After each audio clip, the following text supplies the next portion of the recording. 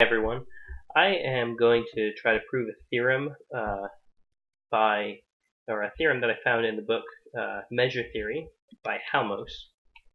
So this is a theorem in my real analysis class that my professor said might be on a midterm. So I figured I may as well be prepared and try to give a proof, and I thought I'd share it with you all as well. So it's from Measure Theory, at least the proof that I am going to be following is the one in Measure Theory by Halmos. Don't know his first name. Page 68. And it says that if E is a Lebesgue measurable set of positive measure, then there exists an open interval containing the origin and entirely contained in the difference set D of E.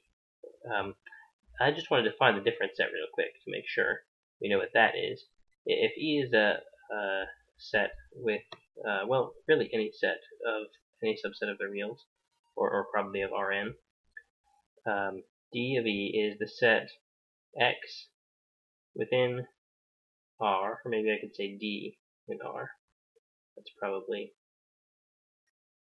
the best way to go here, because I'll be using X for my definition, such that there exists X and Y in E, with E being a subset of Rn, with distance from X to Y equals D. So if there are 2 points in this set E that have a difference D, then D is in the set D of E, and that's why it's called the difference set. Okay, so we want to prove that this difference set in any set of positive measure contains an open interval around the origin. Now clearly it's going to contain the origin. It's going to contain the point 0, right? Because pick any element of E, its distance from itself is 0, and so 0 is obviously in the difference set of any set, any non-empty set, that is. But we want to prove a little more than that. We want to prove an interval around the origin. So I'm going to need to use this proof. Let me erase, or this theorem. Let me move this this definition over here. Stick it up there maybe. All right, and I will try to prove this lemma kind of first, and it will help me prove the main result that I want to show. So let's go ahead and get started here.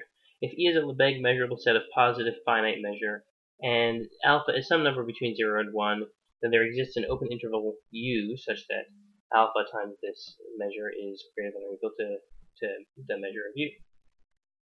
So let's let this set down here be my positive set of finite measure.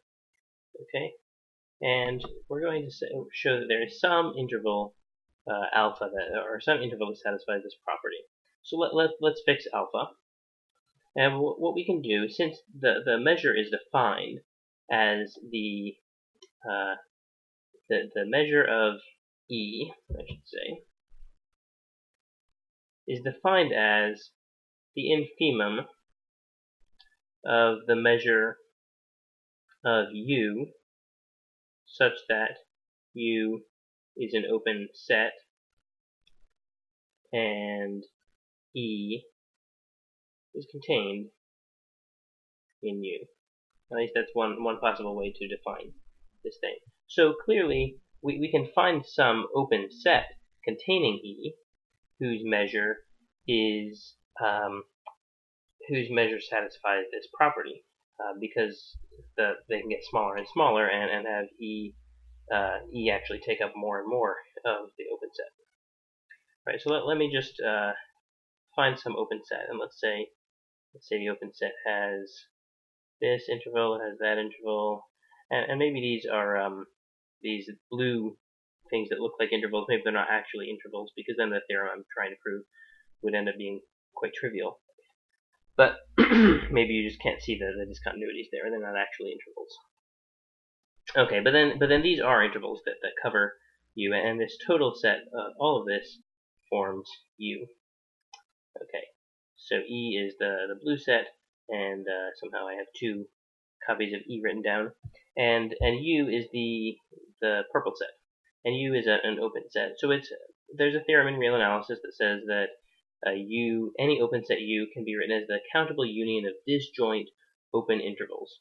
So these are disjoint open intervals. They cover e, and so we can think of it as the measure of u equals the sum from I equals 1 to infinity of u sub I, where we think of u as the union from I equals 1 to infinity of u sub I, and all the u sub I are disjoint open intervals. So we've got u sub 1 here, u sub 2, u sub 3, blah, blah, blah. Now what we're given here, we can choose, we could have chosen our u, and we are assuming that we did choose our u, such that the measure of u is, such that the measure of e intersect u is greater than or equal to alpha times the measure of u. Okay, so we've chosen it so that it gets sufficiently close to the actual set E that we're trying to measure, and it's sufficiently small around that. Well, that means, let me switch colors real quick. That means that the measure of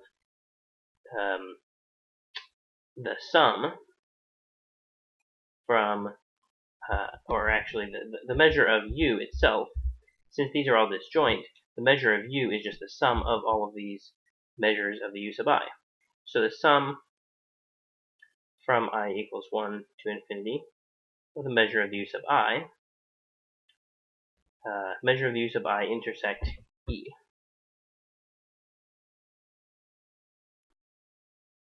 is greater than or equal to alpha times the sum from I equals 1 to infinity of the measure of u sub I.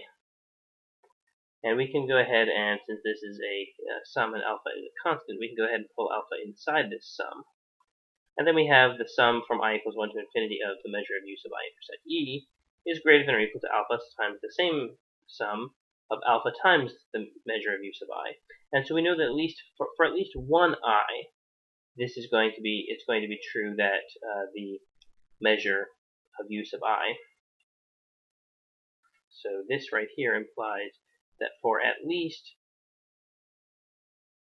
one I, it will be true that the measure of u sub I intersect E is greater than or equal to alpha times the measure of u sub I. And so that is the open interval that we wanted. Okay, so let me clear some of this. That's how we prove our lemma, sort of our initial theorem that's going to get us to this result. And we can go ahead and keep that u sub I that we're interested in. So let's say that this one here is the u sub I. This one right here is the u sub I that we got. And we don't have to worry about the rest of this set that covers E. We can go ahead and get rid of that because we're just going to kind of zoom in on this one area.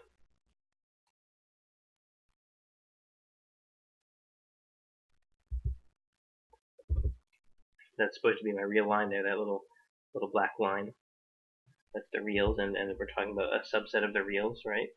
So let me go ahead and take this fact here that we have. And we can do this for any alpha.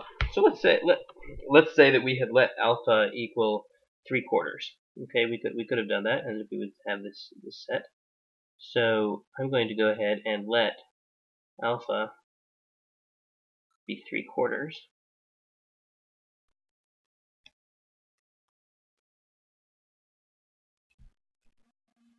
Okay, so we have 3/4. The measure of this interval right here, u sub I, is greater than or equal to 3/4 of the measure of u sub I. I just wanted to write that a little more clearly. Alright, now what does that give us? Well, we've got this, we want to assume that, we want to show that there's some sort of interval that is contained in the different set around the origin. And what I'm going to do is I'm going to show that the interval I claim is contained in the different set is going to be negative 1/2 times the measure of u positive 1/2 times the measure of u. And I'm going to claim that that is contained in the difference set. Okay, now how are we going to do that? Well, what I want to do is I want to first let x be an element of this, and I'm going to show that there are 2 points in E. Right, we're talking about the difference set of E. I'm going to show that there are 2 points in E whose distance is x. And to do that, what I'm going to do is I'm going to take this subset of E, basically E intersect u of I. So that's this portion right here. Okay, so that right there is E intersect u of I. Now what I'm going to do is I'm going to translate it by x. Okay. Now, if I've translated it by x, we need only show that the intersection with E is non-empty, because that shows that there are 2 points in E whose distance is x, right? If the intersection is non-empty. So I've translated this thing over by x, and if I intersect u sub I, I'm done. If I don't intersect it, what happens? Well, the measure of this set right here, this is u sub I intersect E, right? So this right here is u sub I intersect E, and once I've translated it, and maybe x is positive, maybe x is negative, so I can translate it to the right or left depending on whether x is positive or negative, but if I translate it to the left or to the right, and if it doesn't intersect E at all, then what was its measure? Its measure was greater than 3/4 of the measure of u sub I. But we also know that x is less than 1/2 of the measure of u, so the total distance from the beginning of this interval to the end of this interval is the measure of u, and it's less than, we're translating it by less than 1/2 of that. So what we should end up with is the distance from now the beginning of x of this translate to the end of u, or from the beginning of u to the end of this translate if we're translating it to the right. Basically, the measure of this union should be less than 1/2 times the measure of u, or the measure of u sub I. So let me write that down. The measure of the union of, let me start with E intersect, where are we? Oh, there we are. Lost track of where my stylus was for a second. The measure of E intersect u sub I union E intersect u sub I plus x. That just will denote the fact that we've translated it by x. The measure of this whole thing is less than or equal to 3/2 times the measure of u sub I, because we have not translated it by more than half of the distance across u sub I. But if the intersection is non-empty, then actually it's going to be this will be a strict inequality, because we have translated by something specifically less than half of that measure. So it's not that we've translated by something less than or equal, it's specifically less than that. Okay, and then, but if the intersection is empty, that means that these are disjoint, and the measure of this whole thing is going to be the sum of the measure of u sub I intersect E, which we know is greater than or equal to 3/4. So the sum of 3/4 plus 3/4 is 3/2. So 3/2 is less than or equal to something that is strictly less than 3/2, and that's a contradiction. So we know that there must be an intersection, and hence we know that x is in the distance set of E. That's the proof, and I hope you were able to follow that. I'm hopefully going to post some more videos about real analysis concepts. Until then, I'll see you later.